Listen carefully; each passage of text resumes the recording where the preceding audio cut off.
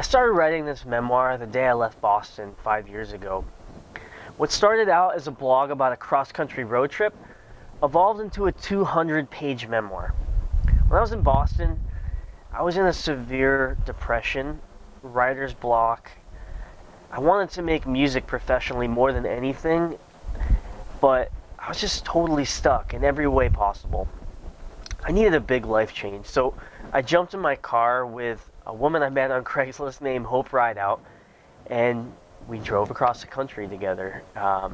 We got on Route 80, we went through Tennessee, Louisiana, Texas, crossed to Santa Barbara, then we parted ways. I went up the coast alone, stopped in Big Sur, and eventually the Bay Area. I met an amazing group of people in Berkeley building a 37-foot fire-breathing insect for Burning Man called Fishbug. This was totally by chance. It was a moment of serendipity.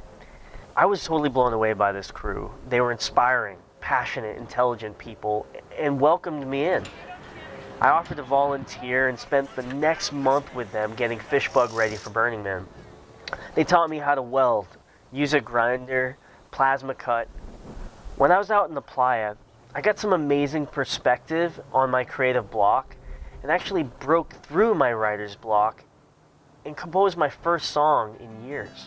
The song was inspired by the temple burn, which is an amazing ceremony that happens at Burning Man, and it became the book's namesake, Composing Temple Sunrise.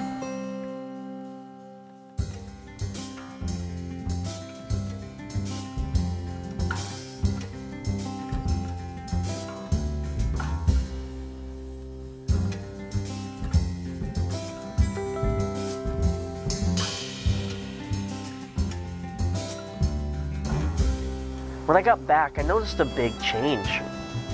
I was able to keep writing music, and I was able to actually pursue playing music professionally, which I do full-time right now.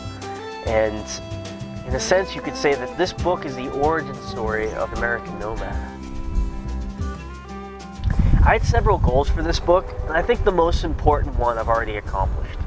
I told my story honestly, and I learned a ton about myself in the writing process.